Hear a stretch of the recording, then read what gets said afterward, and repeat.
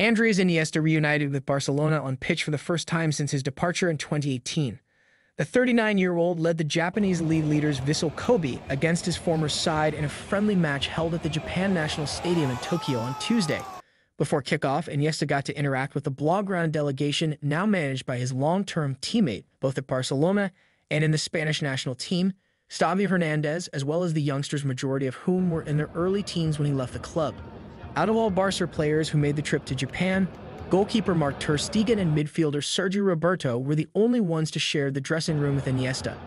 But that did not stop the outgoing Vissel Kobe captain from having a chat with the youngsters.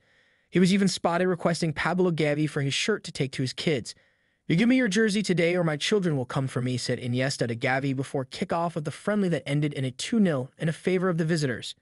Despite playing for 81 minutes, Iniesta's side went down to two first-half goals from Frank Kessie and Eric Garcia. It was one of the few last games for Iniesta as a Vissel Kobe player before his already announced mid-season exit on July 1st. However, the Spaniard will still be available for the 4 more games left in June.